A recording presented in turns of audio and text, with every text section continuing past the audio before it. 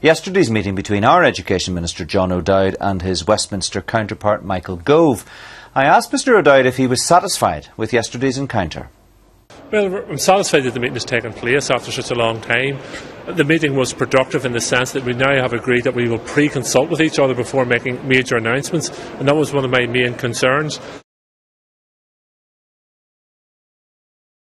Your comments on The View last Thursday night in relation to a shared future, when you said, so what if the other parties didn't know about the plans in advance? That has caused quite a stir over the past 4 days. Do you regret that turn of phrase? Well, I think what people should do is listen to the entire interview.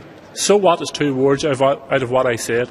And I went on to elaborate on saying it doesn't matter if John O'Dowd did not know all the details. What was important is that there was a major step forward in terms of sharing our future together. That's the important thing. The internal party bickering is not important in that context. But don't take 2 words out of an interview and sum up the interview in that context. I would encourage your listeners and others, listen to the entire interview and then make up your mind.